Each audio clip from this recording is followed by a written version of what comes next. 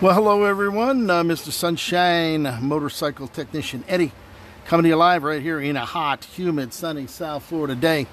And what we have right here is a Dynojet Power Commander fuel injection module. This fuel injection module was in a 2002 Harley-Davidson Heritage Softail. And what the issue was, all of a sudden, once they would drive it after an hour or so, and the engine got hot, the entire bike would just shut down. It would then have to be pulled over the side of the road, wherever you may be, wait a few minutes, start it back up, drive down the road until it got hot again, and then it would die.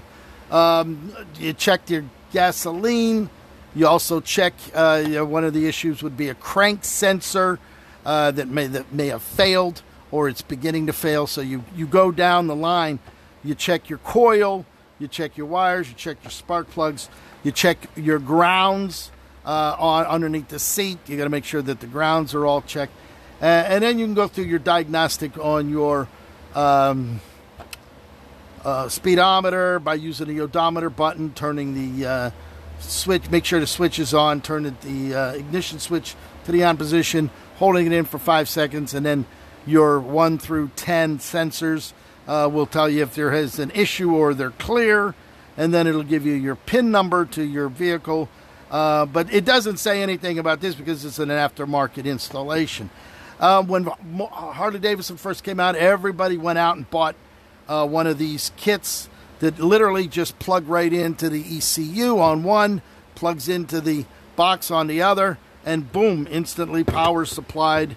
And then you have to have a special, use your computer with this special plug right here where you would plug in, and then you would go ahead and on your computer program the parameters as per the Dynojet as far as advanced timing, air mixture, fuel ratios, all of that would be done on your computer, downloaded into your Dynojet, and it was ready to go. So my friend was driving her bike and it died.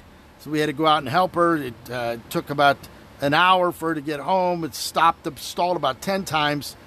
So I went out and bought a crank sensor. Harley-Davidson in West Palm Beach doesn't work on any later models, but they told me it could very well be the crank sensor. So we put the crank sensor in, drove it for another day, and it died yet again. So, as a matter of fact, there's your little plug where you would plug that in. There's the cable. So the other day it did the same thing, stalled.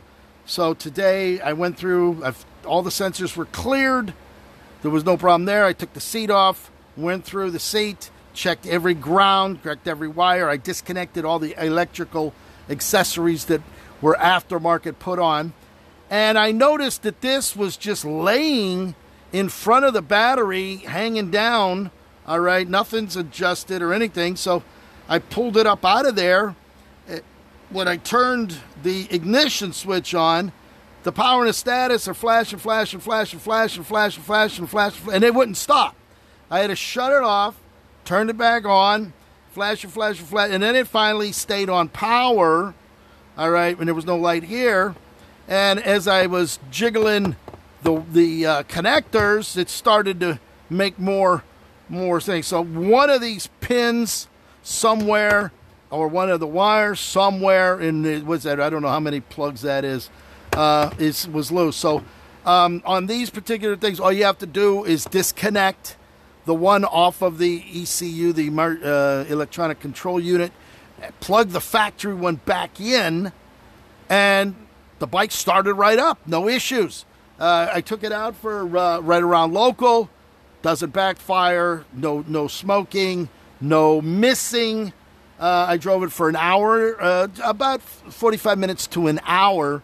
It's 104 out there, heat index, back and forth local, back just up and down the street several times, and not one issue. Doesn't stall, doesn't do anything. So I'm thinking in this particular case that perhaps this, something when it was getting so hot down in there, either you could see where it was here, and then it heated up over here. You can see the change in the plastic, and then over here, from here all over, it looks like where it got so hot that after a while, so whatever's going on inside here could very well be the issue.